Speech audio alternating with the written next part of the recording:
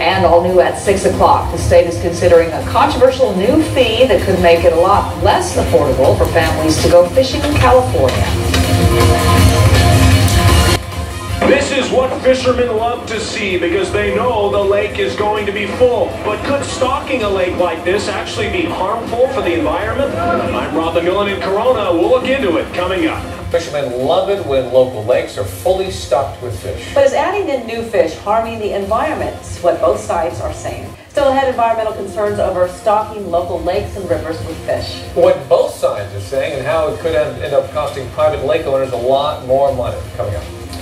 New at 6, it's upsetting anglers throughout California. Some scientists say fish stocking is bad for the environment, and as Inland Empire Bureau Chief Rob McMillan tells us, state officials are now considering a ban on fish stocking at public and private lakes.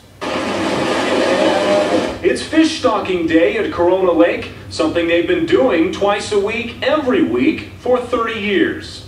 I find it to be very convenient. It's pretty nice. It's close, it's easy. And they stock some big fish.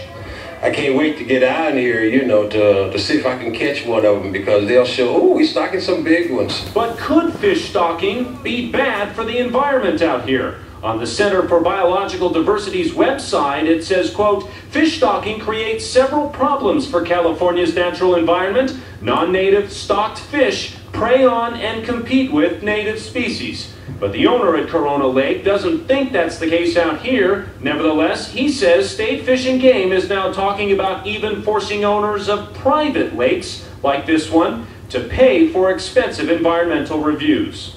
It doesn't make sense. It's going to cost a lot of jobs.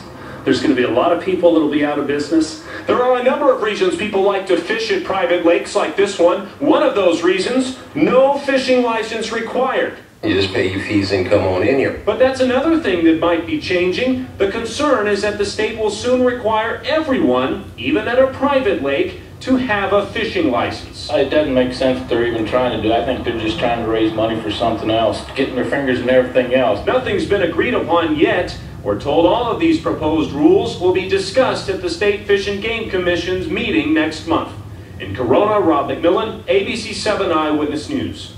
And we attempted to contact the State Department of Fish and Game for comment on the proposed changes. We have not yet heard back.